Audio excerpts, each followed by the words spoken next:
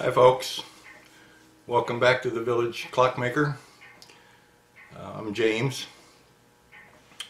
I have to apologize, it's been some time since I made my last video. I've been MIA because my cancer came back.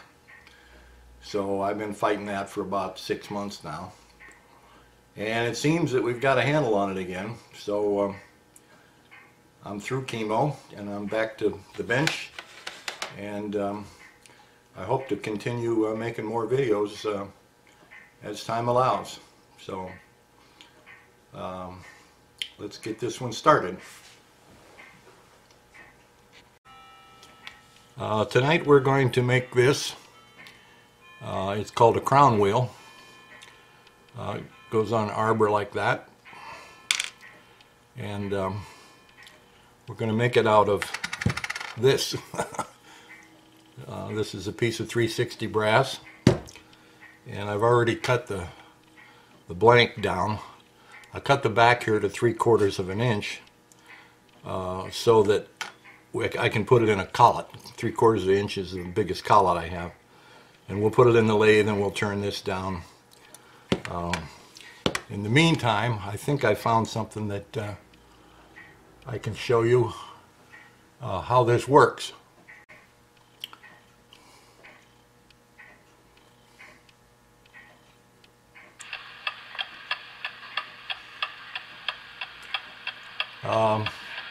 I found this online.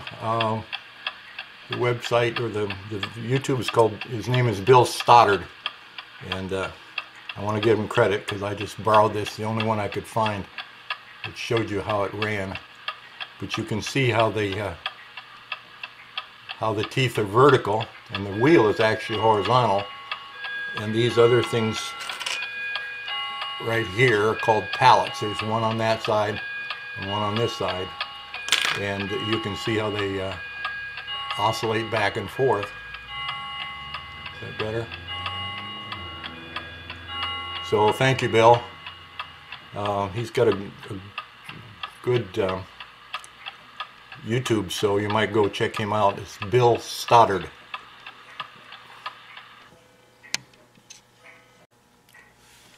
So I guess we'll go over the lathe and start making some chips. You can see when this is running it's a little bit off center, and that's because I did this part in the 3-jaw, and I knew it'd be off, but now we got it in the collet, so now when it's done it'll be perfectly concentric. So we'll face it off.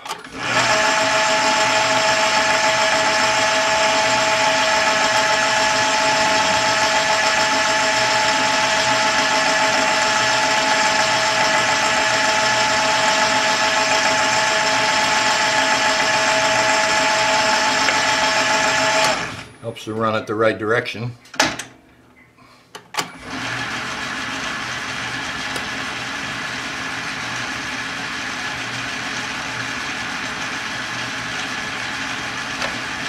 I'm using the feed now.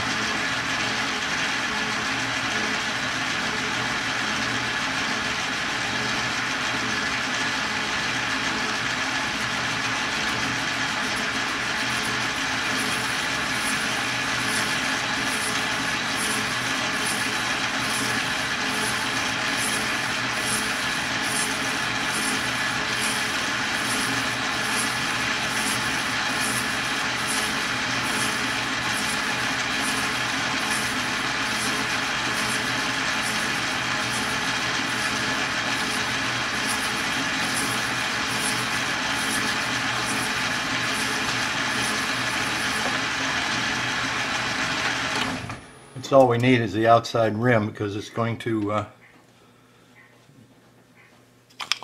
that's the only part we're going to end up using, and we'll take it down to size.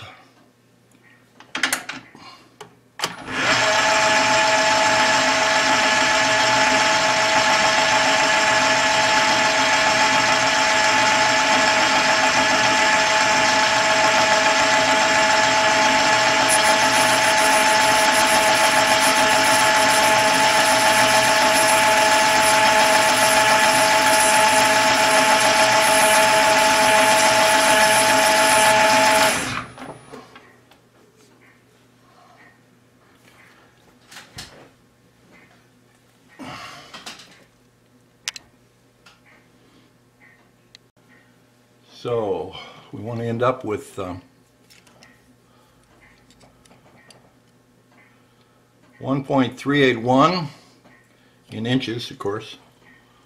So we've got quite a bit to take off.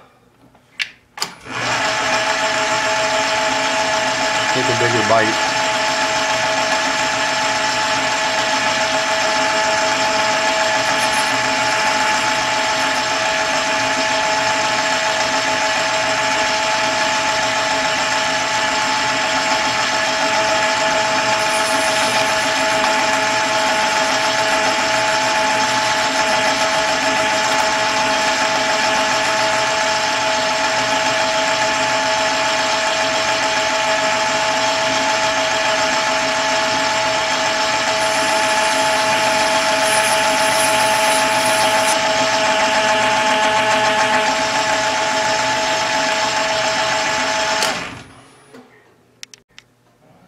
Okay, we're getting down close.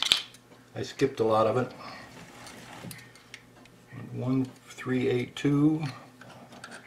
When I use this vernier, I like to lock it. There's a lock up here on the top. And I usually I take the measurement, get it right, and then lock it. 1.407, so we're getting pretty close. And then I can look at the DRO and have a pretty good idea. Let me see, we're going to go take a little more off.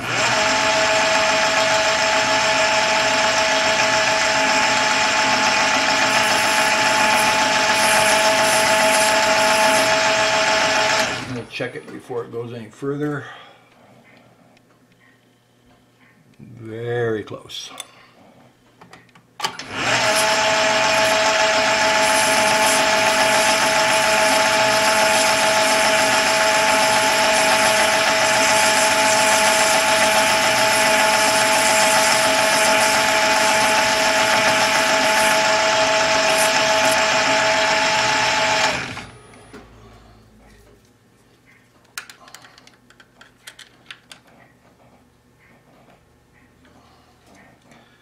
One 396, 82.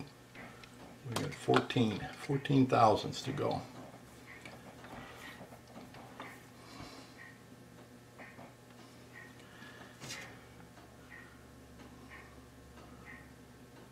Five, 6. We'll leave one more for a spring cut.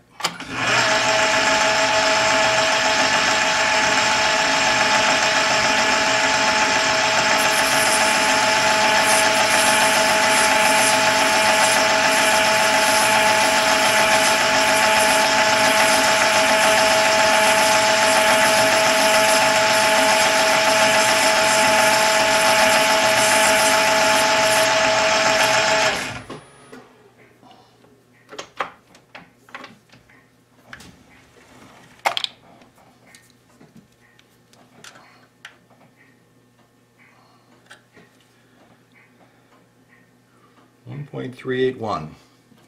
Good enough. Okay, I'm going to face it again off camera, and then I'll move the camera over so you can see how we set do the inside. I'm going to have to bore it out now.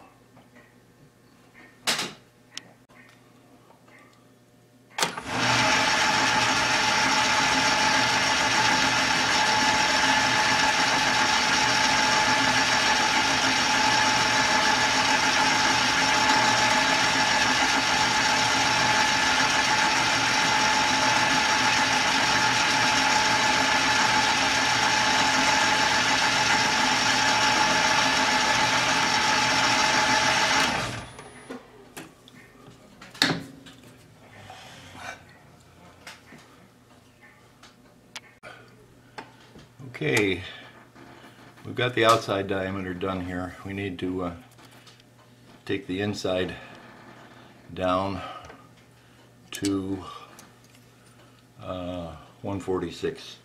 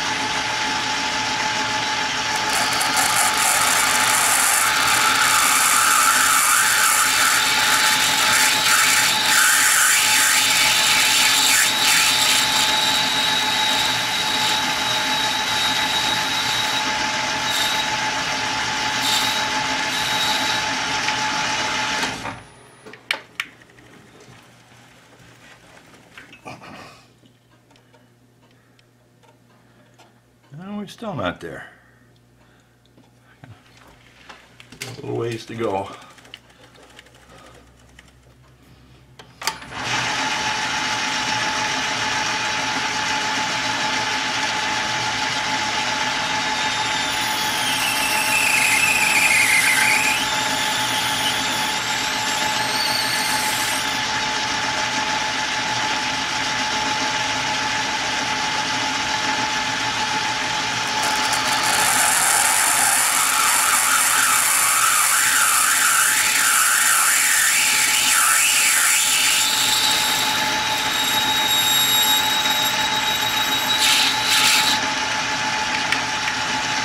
Actually, I'm going a little over because it's won't hurt to have a little extra on top of those teeth.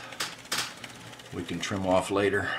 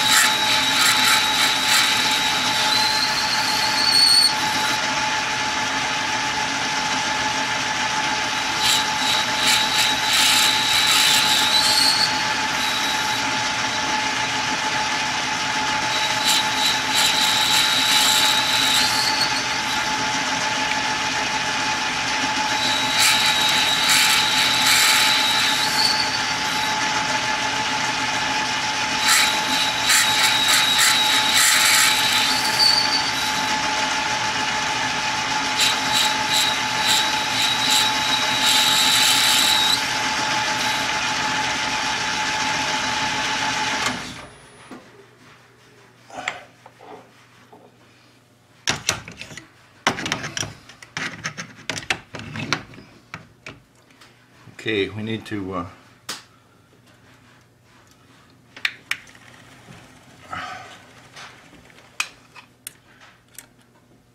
yeah, that's perfect. The depth is right. Now we need to get this outer rim just right.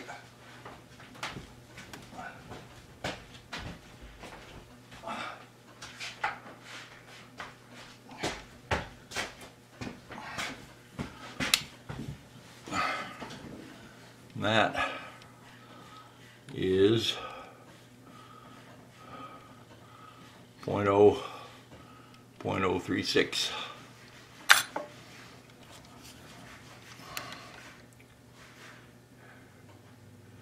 0.071. So according to the DRO, we need, and we'll take 20.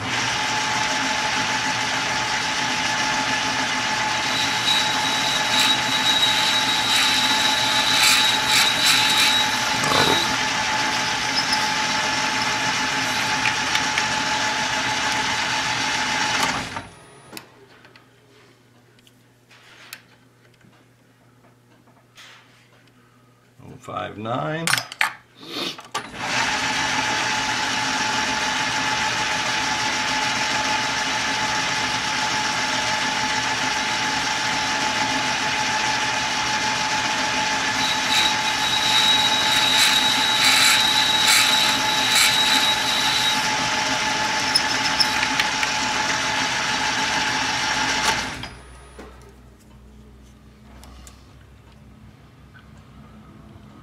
Oh, 0.49.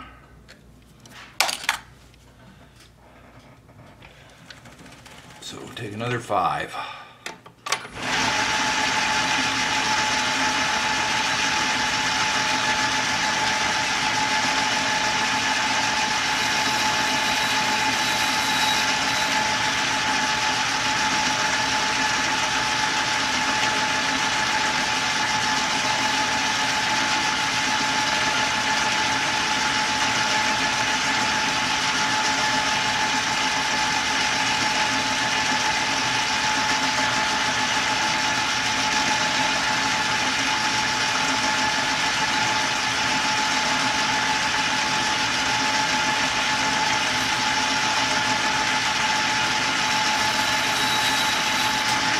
kind of sneak up on it.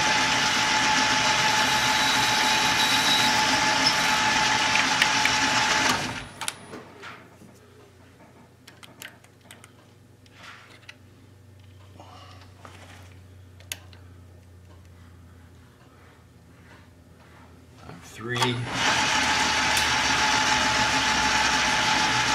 I'm going slow because I'm always worried about going over.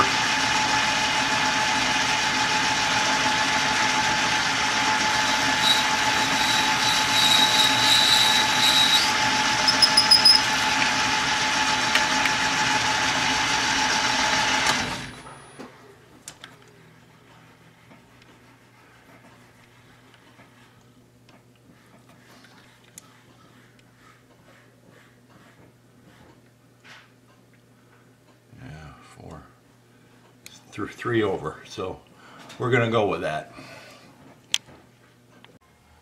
Okay, now we have our part roughed out, and the reason we left it on the back up here is because this wheel is very hard to hold in the mill when you cut the teeth. So by leaving this on here, we can just put it in a 3/4 collet, and now we'll have all this back up here to make sure that the teeth don't bend or move or anything when we run this cutter in. This is the cutter that I ground by hand. I've done so much of this. These are all just cutters. These are 01 tool steel, and they're hardened and then annealed. I built a little oven to get them up to about 2200 degrees Fahrenheit, and then actually we'll probably make another separate video out of that, and then I put them in the oven, actually my wife's oven, at 400 degrees for 2 hours, and that anneals them, so they're still pretty hard, but they're not as what's the word? Not as brittle as they would be if they were glass hard. When you grind them, they're really hard to hold, and you need to have parameters where you're flat on the sides and perpendicular to the sides. So this is dead square. This piece here is square, and I made this little jig and I put them in here, and then when I run them it makes it much easier to hold. And then when I run this through the grinder or grind it, I know that this is flat. There's a dead flat right there, and this I can set the grinder at 5 degrees to get the side rake here, and so forth. It just makes it a lot easier to hold. And since they're all this size, they all fit in this little. It's nothing but a block of brass, but it works quite well. So at this point, we're ready to go over and start cutting some teeth in this thing. I'll see you over at the mill. I forgot to point out how we're going to hold this. This is a fly cutter, and you have to have a way to hold it, so I made this arbor, and it's nothing but, this is actually W1, but this goes in here, and you set it level, and this goes in the machine, the mill, and I'll show you how that works. Okay, I've already cut all the teeth. This is a 27 tooth crown wheel. It's very repetitious, so I just went in and cut them. Now we're going to go in for a skim cut, the final cut, and make sure they're perfect. Let me say one other thing. When you're cutting this kind of part with a fly cutter like this, you want to turn that fly cutter up as high RPM as you possibly can, because instead of having a cutter with 15 or 18 or 20 teeth on it, you've got one. So you want to cut through that brass as fast as you can, and you want to put your brass into it as slowly as you can, so you're taking out little tiny bites.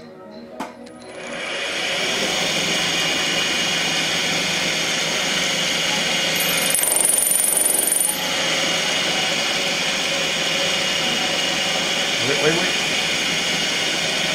Okay.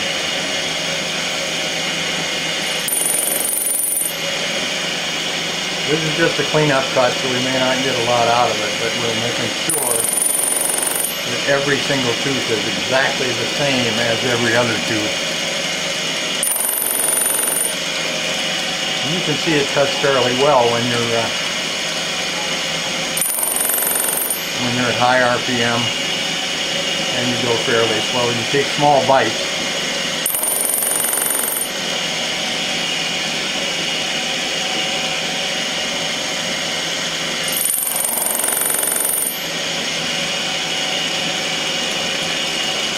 See, we won't bother to go all the way around.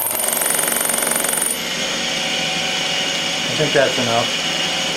One more. So that should be it for this project. At the end, I will put a still of the finished project after it's been X'd out and polished up and ready to go. So thank you very much for watching, and I'll see you in the next video. Thank you.